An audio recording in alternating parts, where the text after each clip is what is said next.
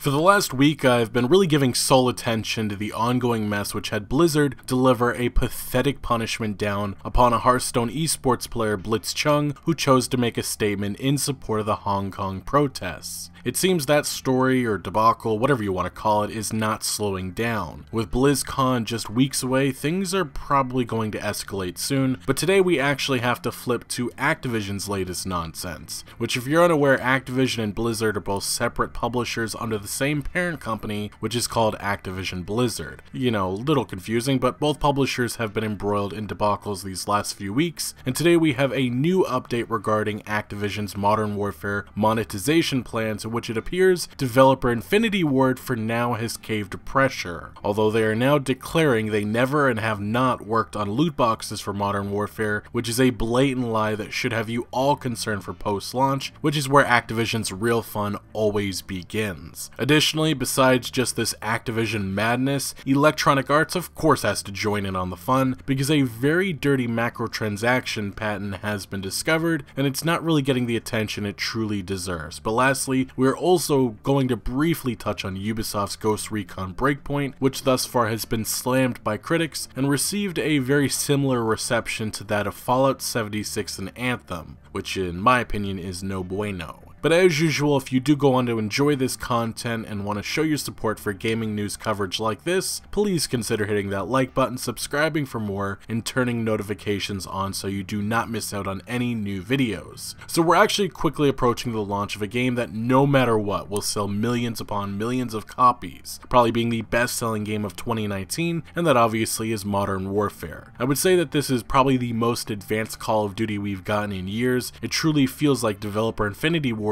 is evolving the franchise forward, even if it is taking elements that are popular in games like Battlefield and Rainbow Six Siege. Although this isn't the first or the last time Call of Duty looks at a popular game for inspiration. Just last year, Black Ops 4 took elements popularized in Overwatch and Fortnite. Anyway, none of that really is an issue, as game developers always look at other games and franchises for inspiration. But what is an issue is the predatory monetization that we've become accustomed to from publisher Activision.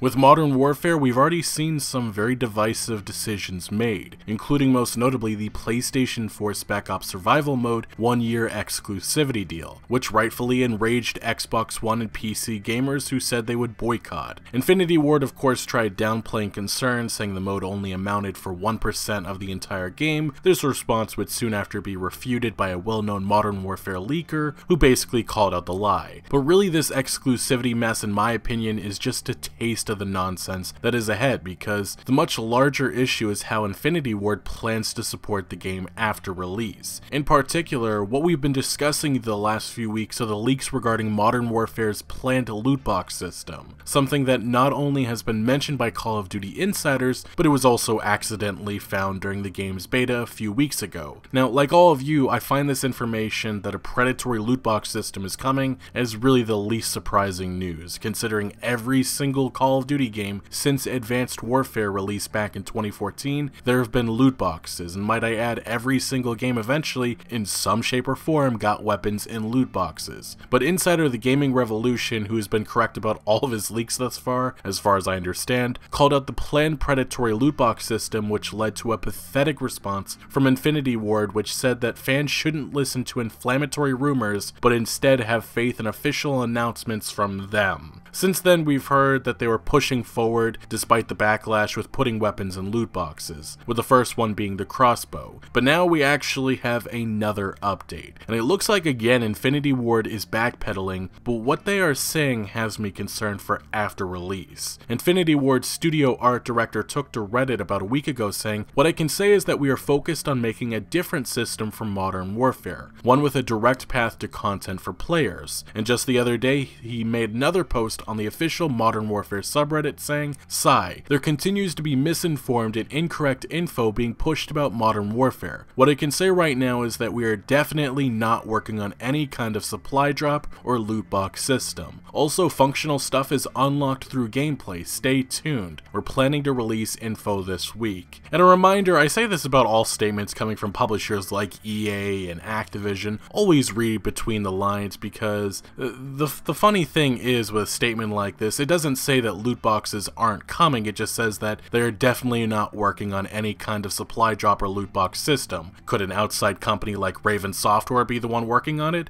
Maybe. Could the loot box system already be finished? Well, that looks extremely likely. I do want to correct my characterization of Infinity Ward caving to pressure backlash. I said that earlier in this video, and it needs to be corrected because that probably, or it isn't the case. Everything Activision's executives decide, who are the real shot callers, is calculated, so downplaying concerns and delaying the more egregious monetization plans until, say, early 2020 or maybe even later is a smart financial move. This company's executives have shown that they don't care about consumers. Heck, they can't even stand up for basic human rights and freedom of speech. The likelihood that all of a sudden they are going to be generous is foolish. But getting back to what Infinity Ward said in this post, the biggest problem with this statement is the reputation Call of Duty developers have for not telling the truth or twisting their original words later. Like, for example, Black Ops 3 was not supposed to have a loot box system, something that Activision told reporters months before launch, but obviously that did not last. Just with Black Ops 4, developer Treyarch lied about there being a combat record and leaderboards feature, waiting about 6 months to announce combat records would come to a terrible mobile app instead. Additionally, Black Ops 4's design director said Blackout characters would only be unlockable through gameplay. Months later, they would be locked behind loot boxes, which led to a response from the developer saying things changed and it was true at launch, which is exactly why this Infinity Ward developer's response cannot be trusted, or at least one reason, because his art director is lying about loot boxes not being worked on. Likely they are finished, as I said before. Call of Duty Insider The Gaming Revolution for the last week or two detailed plans that were happening behind the scenes. Like, he revealed that his source, who is most likely a developer, said that Modern Warfare's monetization will be decent at first, but will then get nasty over time. When asked how similar monetization will be to Black Ops 4, The Gaming Revolution responded, "Right now it's better, but it's honestly looking like it'll be around the same, but only time will tell after launch." And he would also, in a series of tweets, detail how the loot boxes would be at launch. But here's the interesting thing. It appears that last minute this system has been put on pause. Another leaker, who just days ago said the system was more akin to Infinite Warfare's, took to Twitter revealing that the monetization system is actively being changed due to player backlash. Now, another leaker, yes, this is a very leaky company like Ubisoft, but the long sensation who infamously was the first, I believe, to reveal Call of Duty Modern Warfare's name and a bunch of game details, which was later backed by various gaming outlets, I believe including Kotaku, took to Twitter saying the Modern Warfare supply drop news is surprising to me, because the system has already been added to the game during development, it's done, and ready to be implemented whenever they see appropriate. That being said, there were also talks several months back of something like the Fortnite/Apex Legends stores. I'm wondering if we're getting this store and then supply drops at a later date as an added way to earn random loot that would also be in the store. Either way, this change was very sudden, so I hope you understand there's a reason why Call of Duty mobile gameplay is in the background, and it's because I believe that the mobile game's explosion in popularity with 100 million plus downloads may have eased some of the pressure off of Infinity Ward for now, and it's very likely the loot box system, which is finished most likely, is going to come down the road once the reviews and millions of copies are sold. This is how it is every year, how it was with Black Ops 4, and Activision is brilliant with exploitation, which is why Black Ops 4 made so much macrotransaction money. The game at release was a disappointment in the eyes of investors, only making around $500 million. I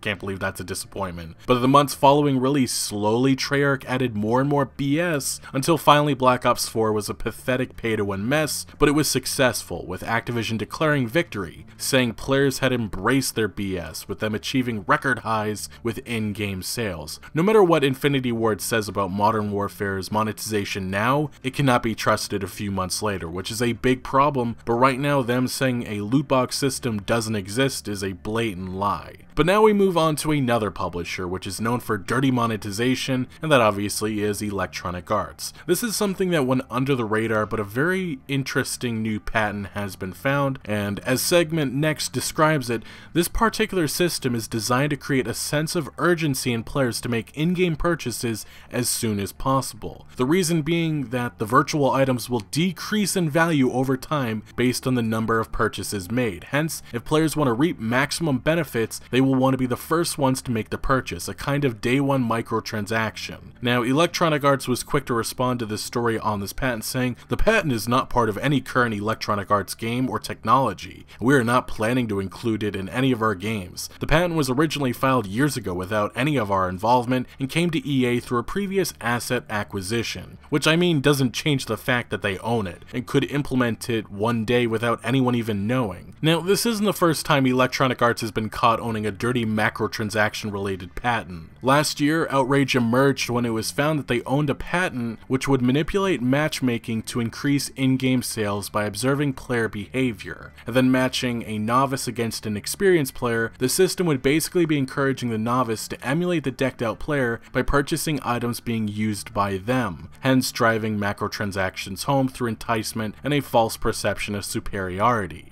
Essentially putting new players against highly skilled players with the hope or belief that the new players, after getting spanked, will spend money with the false belief that buying in-game items will make them better. Simply, it's dirty, and the fact that EA keeps on obtaining dirty patents like this should probably raise some concerns with the future. In my opinion, it makes me wonder if EA believes that one day this entire gaming industry will become the Wild West in terms of monetization, in which all sorts of predatory, manipulative, exploitative systems become normalized. Honestly, it's kind of scary, especially when you consider the now former EA CEO dreamed a few years ago about a future in which they charged Battlefield players $1 to reload their guns. But to the final topic we have is Ubisoft's Ghost Recon Breakpoint, which created outrage right around the game's launch with the sheer amount of macrotransactions in place, with just about every aspect of the experience being something you could purchase, which honestly should show you where Ubisoft's priorities are these days. But since then, Ubisoft removed certain in-game items like skill points for now, which they said in a statement these optional time savers were not meant to go live during the early access. At this point, it just drives me nuts when people defend these companies' blatant greed. If you shut up and ignore this stuff now, it just further normalizes this monetization that in my opinion is ruining this gaming industry. But the most notable part of Ubisoft's statement is that they are only removing their quote-unquote time savers for now, and will bring them back later. But anyway, to the actual game of Ghost Recon Breakpoint, thus far